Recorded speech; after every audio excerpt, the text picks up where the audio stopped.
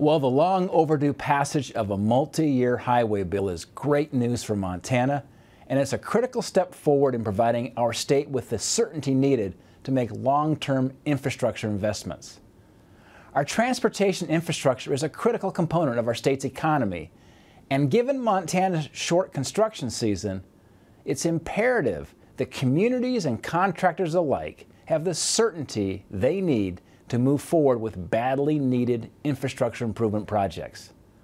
This bill ends Congress's irresponsible trend of all these short-term band-aids and temporary extensions, and instead provides long-term support for our nation's vast transportation network.